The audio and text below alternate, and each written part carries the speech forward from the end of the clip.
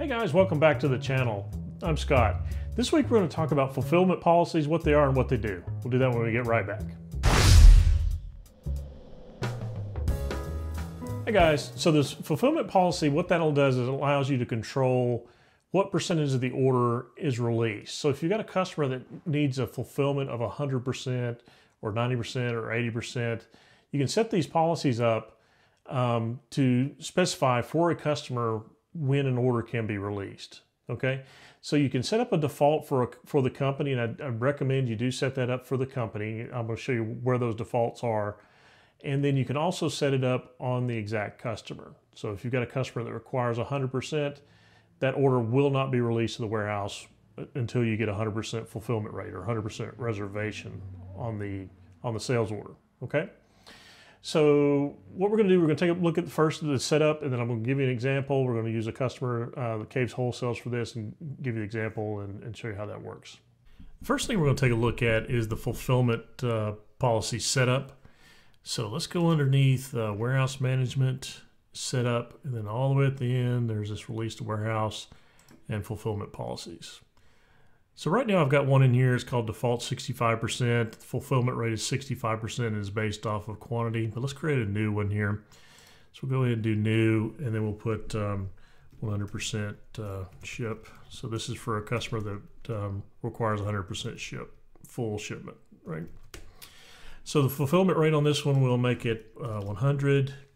And the value type, you've got a couple different selections. You've got none, price, or quantity. I'm going to do it off of quantity, but know that you can do it off of a percentage of the price, or none. Maybe a lot of times on your default, you don't want it to, anything that you can ship on your default, you want it to go out, so you might choose none. But we're going to do on quantity on this one, and then the message we can either accept, which just automatically accepts if it's under, can throw a warning, or can stop the person, which would be the error. So on this one, I'm going to choose error, okay? And then we'll save that. So the default one, again, has got a warning, was the different, and it's doing it 65%. So you set up default values for the company. So if we go into your accounts receivable first and look at the accounts receivable parameters, underneath the warehouse management section, there's a spot here for your default order fulfillment policy. Now, I believe if this is blank, it's going to require 100% fulfillment. So if you're ever setting up the warehouse management module and you notice if you don't ship 100%, it gives you a warning or errors out on the release. Go ahead and make sure you come here and check this. Now, on the other side of that, there is a transfer order one as well. So if we look at the transfer order side, we're going to go under inventory management, inventory and warehouse management parameters, and then we'll look at the transfer orders, and we have the same sort of field here on the transfer order fulfillment policy. Okay, so my company policy on both of these, I've got those set at 65%. So you can also set these on the individual customer level. So if I go back to accounts receivable and go to all customers, we'll pick a customer here. So let's go ahead and pick US 004 Cave Wholesales, and we'll open that one up. And what we want to do is we're going to scroll down to the warehouse section, and we're going to go ahead and hit edit. And for this customer, we're going to go ahead and choose, we'll do 100% ship on that customer there. Okay, so now let's just save. Let's go and create a sales order for Cave Wholesales.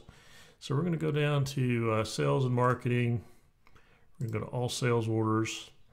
And where these fulfillment policies take place is on the actual release of the sales order or the transfer order. All right, we're going to go ahead and put in our US-004 account. And then we're going to go ahead and scroll down, and we're going to use warehouse 24 today. So put 24 in there. We're going to say OK. All right, so let's go ahead and add a line to this. We're going to use an A001. And then let's go ahead and put a quantity of 10 on this one. All right, so if we go ahead and take a look at the inventory reservations, and we're going to change this reservation from 10 to 8. So that would be a 80% shipping rate, right? So the thing to remember is on this customer, we specified 100% ship rate, and on the company, it's a 60% ship rate. So since we're using this exact customer, an 80% ship rate should fail for us here, okay? So we're going to close that screen, and let's go into the warehouse.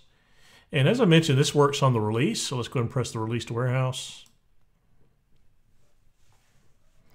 And then we get the error here. Fulfillment rate of 100% was not met for the sales order. Okay, so this is being controlled by that fulfillment policy that's set on the customer. Now this does work on, so let's go ahead and pull this up here. I'm going to copy that sales order so I have it. This does work on the batch release as well. So if I go into warehouse management and I go to the release to warehouse and then the automatic release of sales orders,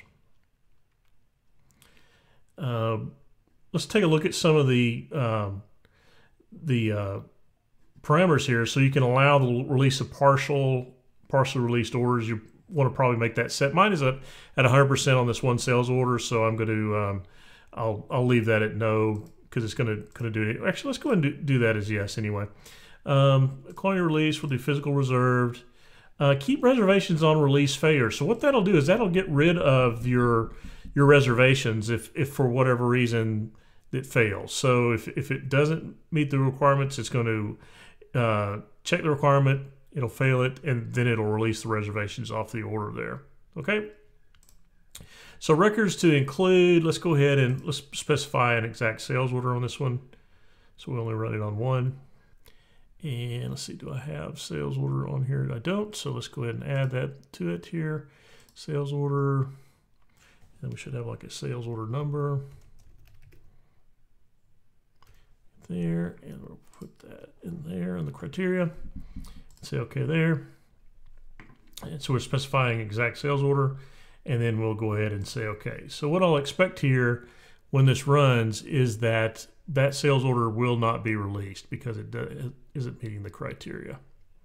All right, so that finished running. To give us a message here, and it's going to tell us that the fulfillment rate wasn't met on that sales order for that batch release. All right, so there we have it. It's the fulfillment policies. Now, one of the things I didn't really explain to you, there's a checkbox that says release order reservations if it fails.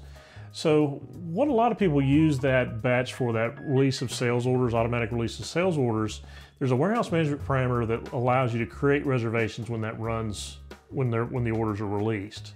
So if you don't have automatic reservations turned on, or if you're doing back orders and you don't want to go back into the orders and manually reserve the orders, in warehouse management, you can flip the flag that allows the reservations to be created when the orders are released. So that flag that releases the reservations, if it fails, so what happens will be when the order is released, it'll create reservations on the items, and then if it fails for the fulfillment policy, for example, you got reservations out there, so you may want to release those, right? So that's what that flag's for. I didn't really explain it that well when I was recording the example. Okay, so I hope you enjoyed this video. I hope you found some value in it. If you did, please like it, give it a thumbs up. That helps me on the distribution of the video. And I put out one of these videos once or twice a week. So if you enjoy this type of content, you learn something from it, go ahead and subscribe. You'll get notified when I upload a new video. Okay, so until next time, thanks for watching. Goodbye and see you later.